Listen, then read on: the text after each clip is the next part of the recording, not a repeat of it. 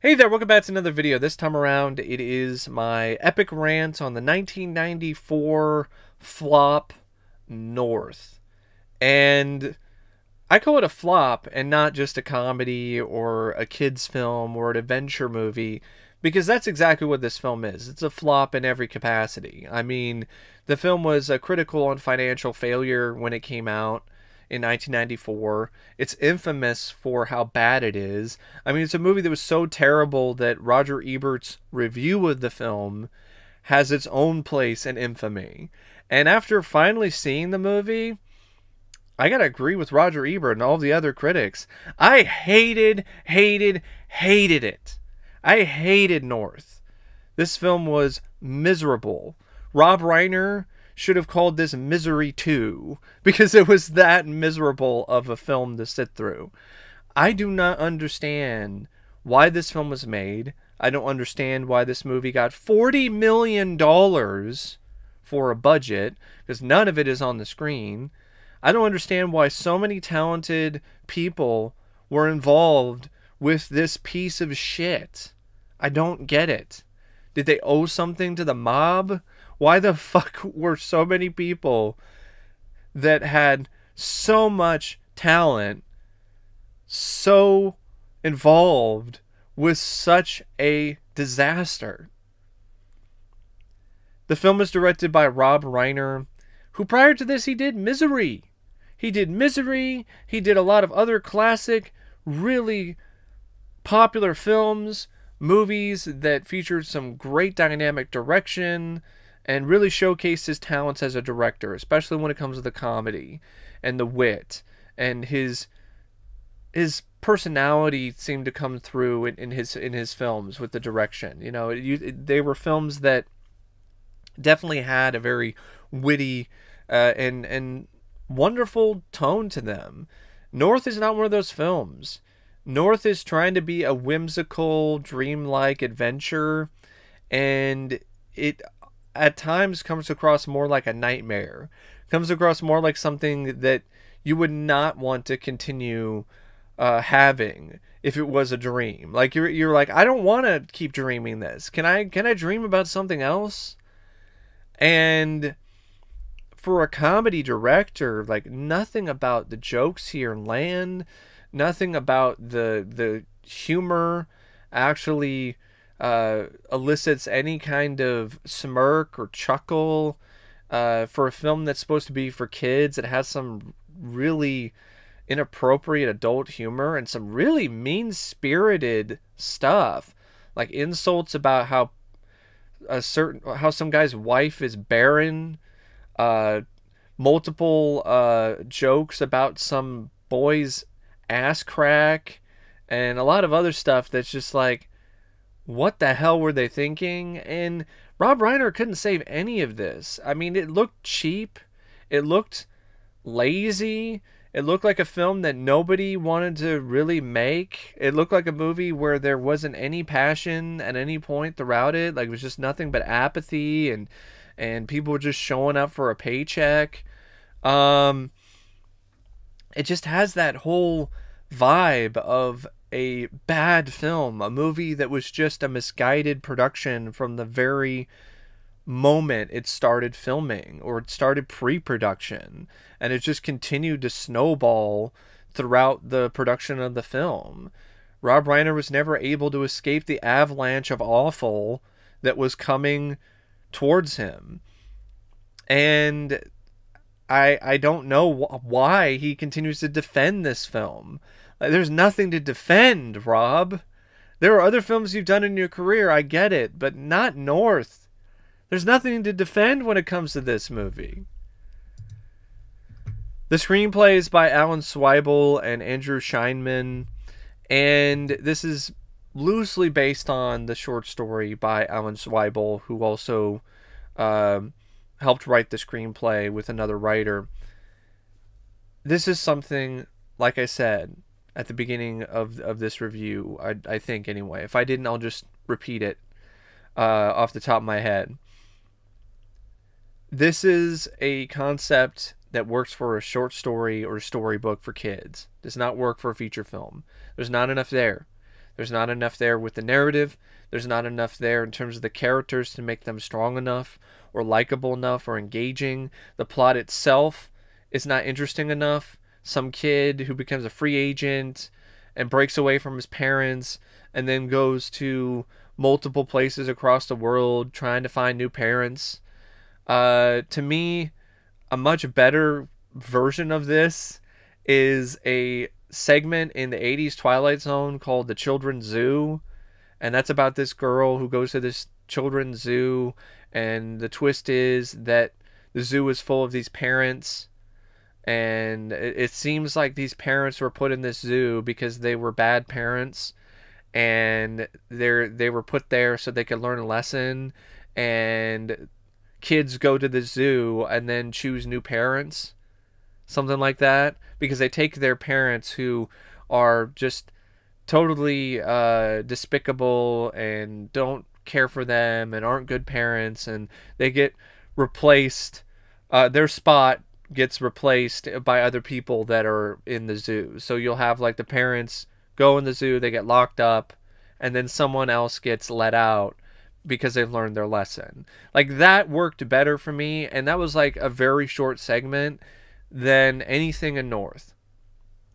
For one, the little girl in that segment was more likable than North. North is written in a way where he seems like he's the perfect superstar child. Like, he's the guy who's just straight A's, awesome, and then he starts having some issues, and he starts slipping in his grades and with his sports because of the fact that he's not really liking what's going on with his parents. His parents are ignoring him, and he's not having a good connection with them. And that leads to him failing in other areas of his life. And if you showed more about this character than him just being great and wonderful, then this would be something that you could sympathize with. But that's not the case. He just comes across as an obnoxiously great super kid, you know, that kind of thing. And that's just not very relatable. And the parents also are written in ways where they are super awful. Like, they are super bad parents. Like, they ignore him. The first time you see him and his parents is they're getting into an argument at the dinner table, and North is feigning a heart attack, and the parents aren't really fazed in any capacity. It seems like they're just so laser focused on their argument that they don't care that their kid is suffering. And there aren't any moments where you see these parents in any other light. So when the film has its eventual twist where he goes back to his old parents because he loves them and he sees a lot of hope in them and he buys into their apology, it's one of those things where it doesn't feel earned, because you're like, well, you didn't see anything with these parents where it seemed like they were good parents, but they got misguided and they just had some bad times at their jobs, and it led to them not focusing on their kid, and it led to them neglecting their son, and there really aren't any moments like that. And that's like a textbook example of how to do this kind of plot the right way. You provide a character in this kid who's likable, who isn't just super kid. You have parents that are flawed, but still have moments where they seem like they genuinely love their kids. Like, for instance, look at Home Alone. Look at Kevin's parents. There are some moments where they seem like they're a little harsh, but there's other moments prior to Kevin asking for his family to disappear where they seem like they genuinely loved and they cared for him. This is just textbook stuff, and I don't know why it's not there in this script. And it just leads to you just not being engaged in anything. It doesn't help either that it's obviously a dream, and knowing that it's a dream, it just makes other aspects of the plot even more puzzling. Like, why do we have this whole subplot about this kid named, I think, Richie? I think that's who it is. No, Winchell. Sorry. Some other... Maybe I got him confused with Richie Rich. this kid named Winchell, who North knows from school. And there's this whole subplot about Winchell rising to power and fame and fortune and using North's lawyer and trying to set him up to be the next president. And there's this whole subplot about corruption and how Winchell has essentially become a supervillain. And there are scenes where North isn't even in the sequence, and this is supposed to be a dream. I don't know about you. I don't know of many dreams that I've had where I'm not in the dream, where there are long chunks of the dream where I'm not in the dream and it's about completely different people and I'm not involved in those scenes at all. So that's the problem when you structure a script around a dream. You're limited, and your limitations also become more obvious and more glaring when you decide to go outside them. And if the film was actually good, then I could probably give it more of a pass, but it's not. So it's a glaring flaw. And you have these scenes with Bruce Willis's character where he just shows up randomly throughout the film playing different characters, and that also kind of takes you out of it as well, because okay, you then start to just focus more on this character and wondering why he keeps showing up over and over again. I guess he's there to provide some advice, but it doesn't seem like his advice is really that great, and most of the time the advice is just the same. So there's not a lot of variety when it comes to the advice. The advice is just basically different variations of the same advice. And North's journey when it comes to him finding new parents is so fucking cringe. The stuff with the Texas parents is just Texas stereotypes to 11. Oh, they drive in a big long limousine because everything's bigger in Texas. Their previous son was so fat, he was the fattest kid in Texas. And they want North because they want to make him the next fattest kid in Texas, because everything's bigger in Texas. Get it? Oh, the plates of food, they are sky high because it's Texas. And I'm just like, there's more to Texas than just everything is bigger in Texas. I just think it's a pretty lame joke to keep repeating over and over again. It's not really that funny, and it's a joke that you just completely beat into the fucking ground because of how repetitive it is. The entire scene is just everything's bigger in Texas.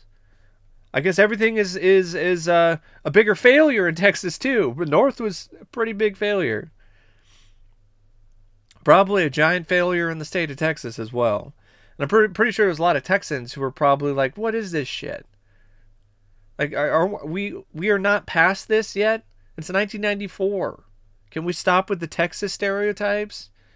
And, I mean, speaking of stereotypes, this script is so loaded with numerous, just really bad stereotypes, to the point where it's kind of legitimately racist at times.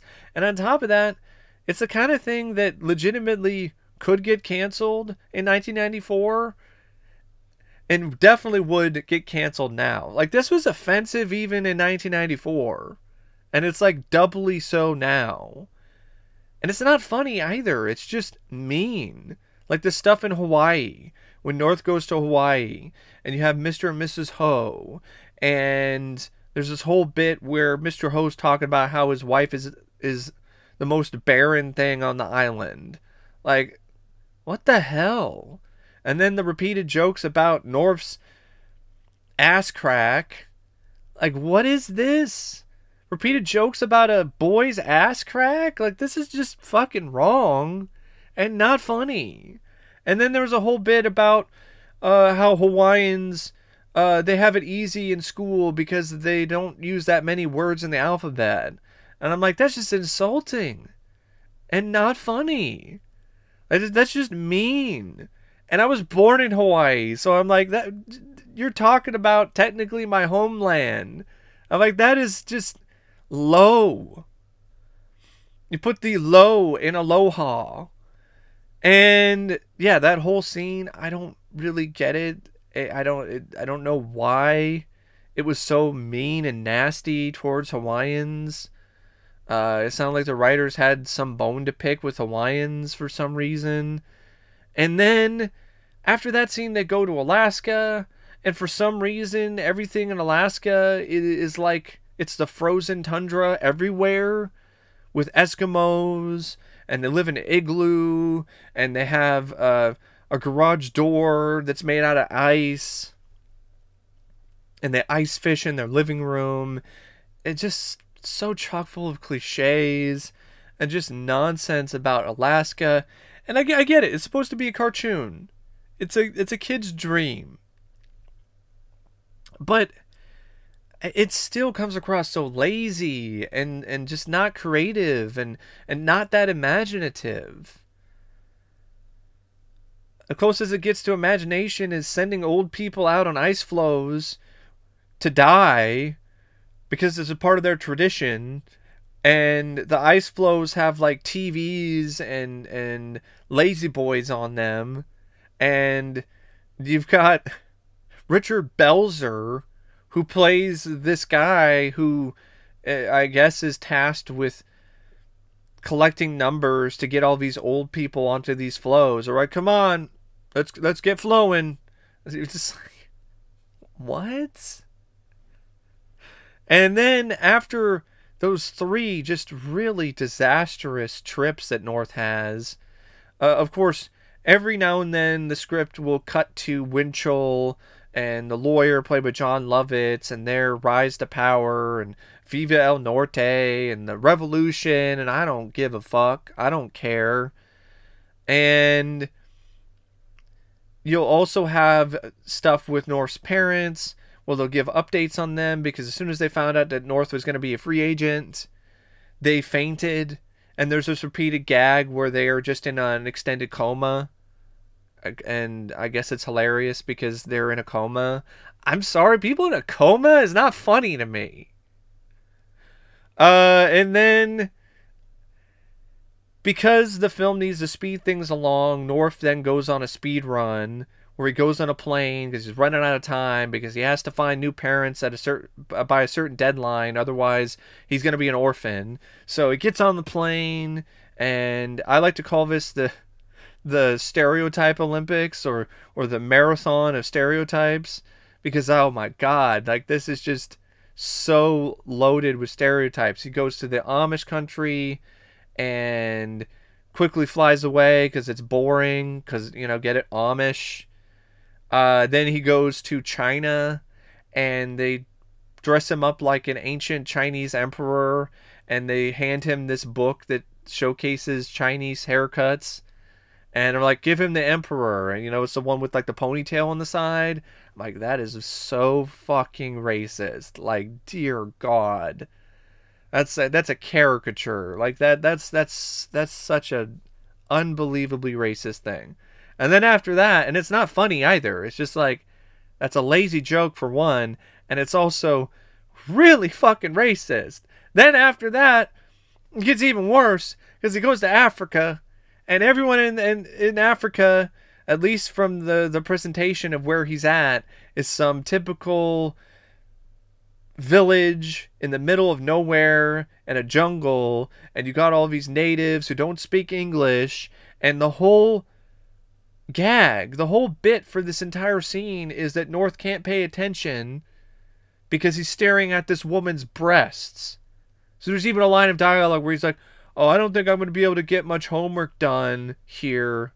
I'm like, because I won't be able to focus because you're staring at breasts. They're staring at, like, that's the only thing that Africans have to offer is they live in the jungle, they don't speak English, and the women walk around topless. Ooh! Like, even in 1994, that was rough. Nowadays, it's like multiple pieces of sandpaper stacked on top of each other. Like, goddamn.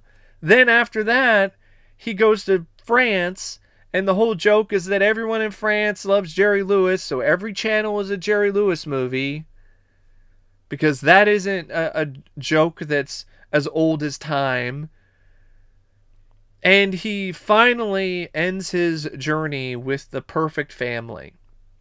This Leave It to Beaver type of family. And it seems like everything is wonderful and great, but he doesn't fit in, and he doesn't seem like it's the right place for him because he still feels like he should be with his real parents, which is somewhat understandable, but not in the context of this script, because there's no reason for you to think that he wouldn't want to be with this great, wonderful family. You're like, why wouldn't he want to be with the Nelsons? Why would he want to go back to his parents? All we ever know of his parents is that they gave birth to him and they argue and yell at each other and don't listen to him. Like, why the hell would I even buy that he would want to go back with his old parents? But the whole point of that is because if he doesn't, then this apocalyptic future of kids and Winchell ruling the world will take root. And if he doesn't go back to his old parents, then everyone's screwed. And I get it. I understand why. But that's the only reason why he goes back to his parents has nothing really to do with him. It has everything to do with everything outside of his story. And the film predictably ends with it being a dream, or but is it? You know, that kind of thing, where it's kind of trying to be like, maybe it isn't a dream because he has the coin that had a hole in it that he got in the dream sequence with the two Texans when this cowboy shot a hole through it. But it seems like it might be something that he always had, because he said, I've always had this for luck. So maybe it's not a dream. Maybe they're not even trying to say that it's a dream, but it just seems like a scene that you didn't even need, because it just makes things more confusing. And speaking of like the dream, like, it ends in a very dark way. It basically ends with North getting shot. He gets shot by a hitman, which is really dark and definitely not something that fits the tone of the film. And the movie just seems like it just ends. He gets picked up he goes back home to his parents. They've been worried sick about him, and they tell him that they love him, and then it's over. And you're like, okay, what did North even learn here? He didn't really learn a whole lot. Didn't seem like he had any moments where he really humbled himself. The parents, like, how am I supposed to believe that they're not just going to go back to arguing at him at the dinner table just a few days later? Like, he didn't show up. They thought he was missing for barely a day. Now they're going to change their way of treating North and raising him. It's like, that's a stretch, especially from what I've seen from parents. And speaking of stuff with parents, like, this, even though it's a dream, I mean, the parents just completely gave up way too quickly. When the kids were talking about, oh, I'm going to leave now. Oh, if you don't do what I tell you to, I'm going to go to another parent. I'm going to become a free agent. I'm going to find other parents. I mean, there wasn't as much of a backlash as I think there should have been, and that would have been funnier to me, to have seen more parents who would have been like, fine, go. Think I care? Or that it would have been twisted and fucked up, but it would have been funny in that regard to show the different dynamic that would occur if kids were allowed to become free agents. Or you'd have the stuff where the kid would try to be like, oh, I'm not going to clean my, can't tell me to clean my room. Can't tell me to do chores, or I'm going to go to some other parents. I think you should have had some parents who would have been like, okay, all right. How about this? When you start making money, when you start actually providing income to keep a roof over your head and to keep food in your belly, then I might start listening and might actually buy into your threats. and actually might think that you have some power here. But you're not. You don't make any money. So you need to listen to me. Otherwise, you can go. You could try to live on your own. Try to find some other parents. But here's the thing. The other parents will tell you the same shit, kid. They will also tell you, you don't make any money. So why should I listen to you? I get it. It's a kid's fantasy. But it just seems like something that when you think about it for like 2 seconds, it falls apart. Even for a fantasy. Because you're like, there's no way that so many parents would just become slaves to their kids. Just because kids were like, I'm going to leave and go to another parent. Yeah? That doesn't mean that I'm going to do your fucking chores. That doesn't mean I'm going to hand you lemonade fresh out of the glass whenever you ask for it. Doesn't mean I'm going to spoil you. Because I still make the money. I'm still the one that pays the bills. I'm still the one that keeps the roof over your head. I'm still the one that pays for your food. And pays for that lemonade. But, you know, that's overthinking things. I get it. But that's what happens when you watch films like this. That are so boring and so nonsensical and so unfunny and so unlikable that you just start thinking about other things. You think about other things so you can keep yourself occupied. Because the film definitely isn't doing that. And then you have the cast. I mean, god damn. This cast is great. You got a young Elijah Wood who had already shown that he was a talented actor, talented young actor in films like The Good Son. You got Bruce Willis who plays the narrator and these advisors that show up throughout the film and give North advice.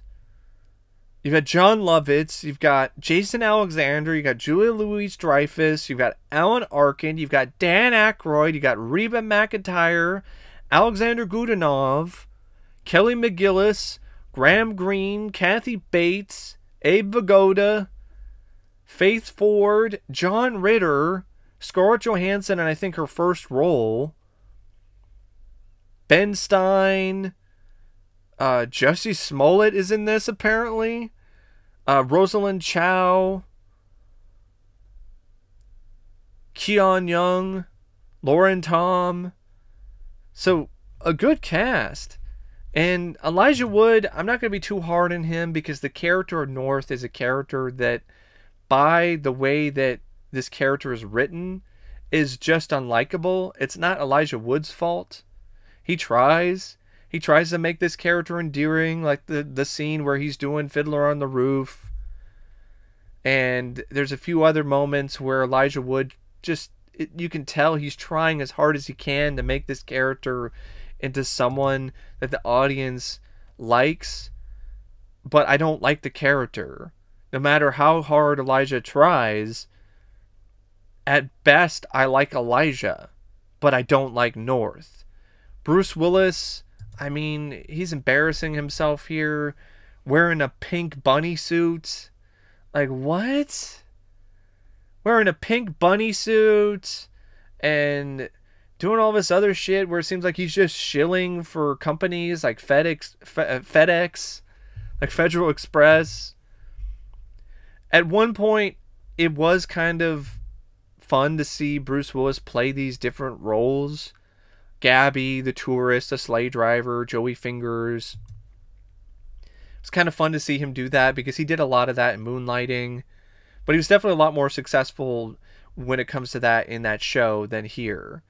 And even though he's playing these different roles, it doesn't seem like his heart is in a lot of these different roles. They seem to kind of run together because it seems like he's just going through the motions and just collecting a paycheck and pretty dead-eyed and dead inside, other than maybe Joey Fingers. Other than that character, like all the other stuff just seemed like Bruce Willis was there because he was doing a favor for Rob Reiner or some shit. I don't know. And he's just not a good narrator either. I don't understand why Bruce Willis does so much narration. He's not a good narrator. He wasn't a good narrator in Bonfire of the Vanities, and he's not a good narrator here. Some actors, they just work as narrators. They have the right personality. They have the right vibe for a narrator. Bruce Willis doesn't have that. He's not the right guy to be the narrator, especially a guy who's narrating the life of North. John Lovitz is effectively sleazy. Plays those roles well, but there wasn't anything that funny about the performance. Matthew McCurley is Winchell. Like, ugh. Curly is right. Like, this is the kind of performance that makes you want to curl up in a ball and scream because it's just so fucking irritating and annoying. I hated this character. I hated this kid. I wanted to see him dropped out of the high rise that he took over.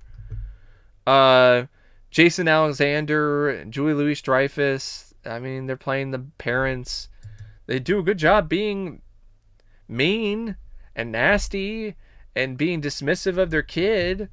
And they do okay when they have a moment of recognition where they're like, oh my God, we were bad parents. We want you to come back, North. But there's really not much to say. I will say this, when they're in a coma and they're comically knocked out, both of them definitely did commit to that bit.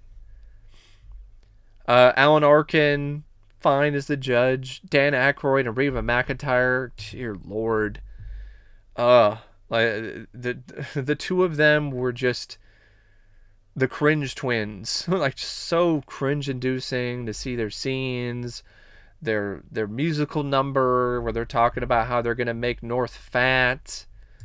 Dan Aykroyd, like, God damn, man, you deserve better, and you've done better. Alexander Godunov, wasted as this Amish guy. And so is Kelly McGillis as his wife. Graham Greene and Kathy Bates. Like, what the fuck? Like, two really great actors and performers just slumming, just lowering themselves to this bullshit. John Ritter as Ward Nelson. It was great casting. You want to have the father of, like, the perfect family? John Ritter is, like, the great guy for that role. And John Ritter tries. But there's nothing to this character. And there's nothing to this role. And I just feel bad because I love John Ritter and I miss him so much. I just wish he was in a film that wasn't this shitty. Like, John Ritter wasted time being in this shitty film when he could have starred in something better around this time. That being said, John Ritter was really nice and sweet. Like, John Ritter was. Like, that wasn't an act. That was who John Ritter was in real life. He definitely is some guy that we absolutely miss today.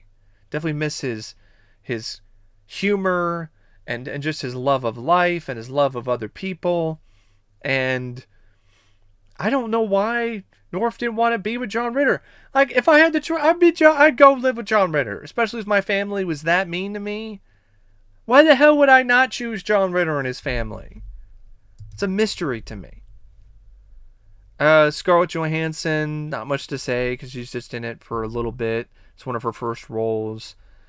Keon Young and Lauren Tom, I mean, they play a Hawaiian couple that despise Americans for some reason and also have some pretty weird notions of their own heritage and their own country.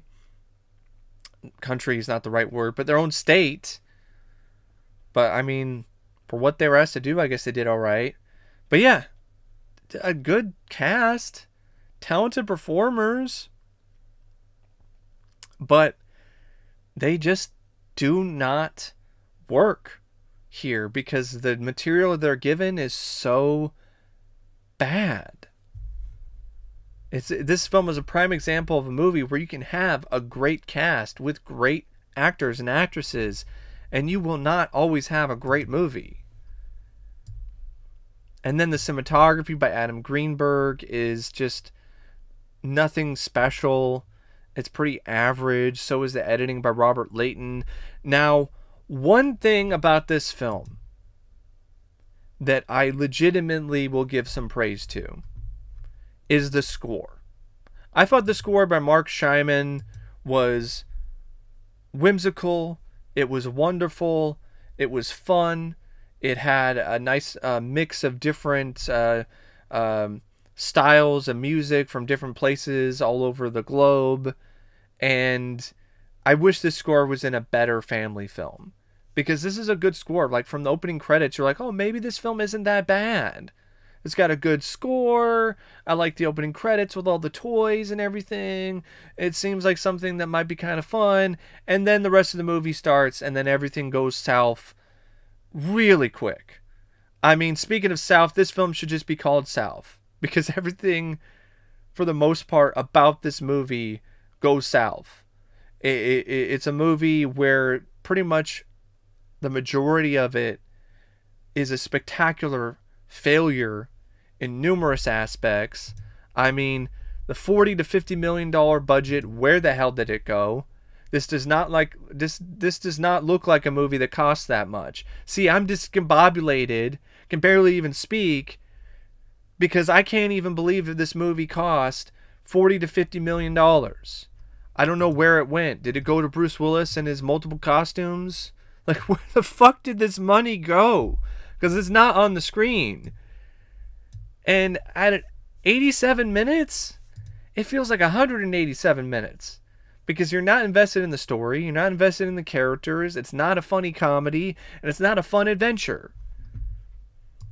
It just drags and drags and drags and drags and drags.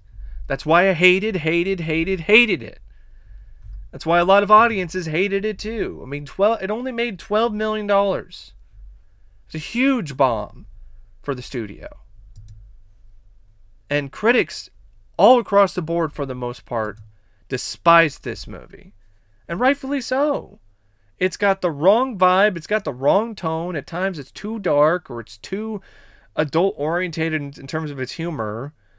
And when it tries to appeal to the kids, it completely misses the mark. When it tries to appeal to adults, it also misses the mark, because the humor just comes across as lazy or just mean. And it's a film that there's just not enough there. You don't care about this journey. You don't care about North becoming a free agent. And there's not enough there for a feature film anyway. There was barely enough there for a short novel for kids. And definitely not enough there for a feature film. I don't understand why anyone involved in this movie thought that this was something that should have been made into a $40 to $50 million film production. Like, this is a prime example of the absolute ineptitude and just ridiculousness that was going on in Hollywood at the time, and still goes on today, where they think films like this are a good idea, and they think that audiences are going to be attracted to absolute garbage like North. I don't know why they thought this was going to be a hit, but there's a reason why this studio was in a little bit of trouble. Columbia Pictures, like, there's a reason why Columbia and New Line and Castle Rock, like, had some issues and ultimately got bought out by other studios because of decisions like North. But anyway, I don't know what else to say about North, except thanks for watching my review, my rant, and as always, I'll see you later. See ya.